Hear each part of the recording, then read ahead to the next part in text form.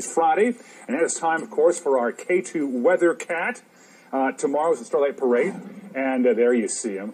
The highlight of the Rose Festival, of course, is that Starlight Parade with a mix of bands, eclectic lineup, of course, floats, displays, and an estimated 250,000 people will be in downtown Portland. And Watson, the Weather Cat, is showing up in his bow tie, riding in his parade car, as you can see, and he has a forecast. The family's headed down to tomorrow night's event, and the parade, of course, starts at 8:30 p.m.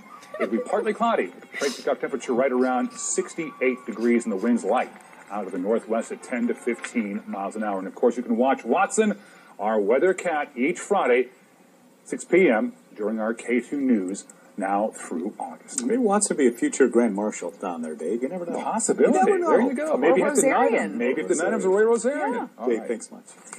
Coming up at 6:30.